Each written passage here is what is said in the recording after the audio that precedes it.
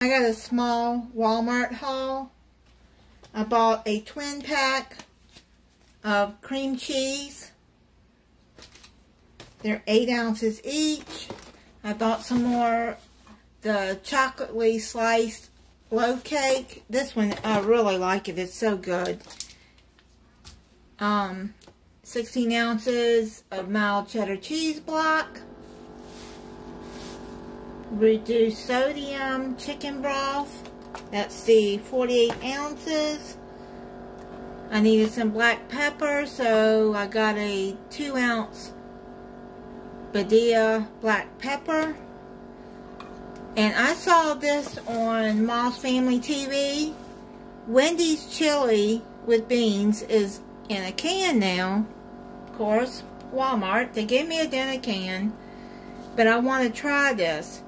If y'all want me to do a review video on this to let you know how it is, if it's like the Wendy's chili, then let me know in the comments. And if enough of you want me to do it, then I'll do a review on this chili. I like Wendy's chili, so if it's like it, then that's good for me. Then I bought a russet potato because I want to make a baked potato to go with the chili.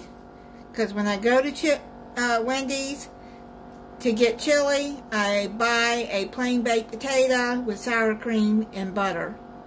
And sometimes a Frosty. I've tried to make Frosty, the Wendy's one before, and it didn't come out like the Wendy's. I bought 4 Gala apples that I'm going to be using in a recipe. And this is new Little Debbie turtle brownies. So I thought I would try these. I know I got the cake, but you can freeze those cakes and you can freeze these too until you're ready to eat them. Matter of fact, let me try one of these now so I can let you know how they are. If any of y'all haven't seen these. This is the first time I've seen them, and it says they're new. This is what they look like. Not very big, but they're big enough for a serving.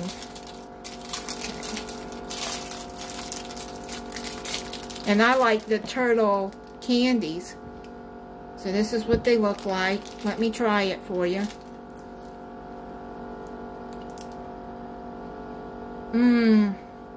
Oh man, that's good. Up with peanut pieces and naturally and artificial flavored caramel and fudge. That is so good. And I bought a 24 pack of Mountain Dew and a 24 pack of Canada Dry Ginger Ale. And that's it on my Walmart haul.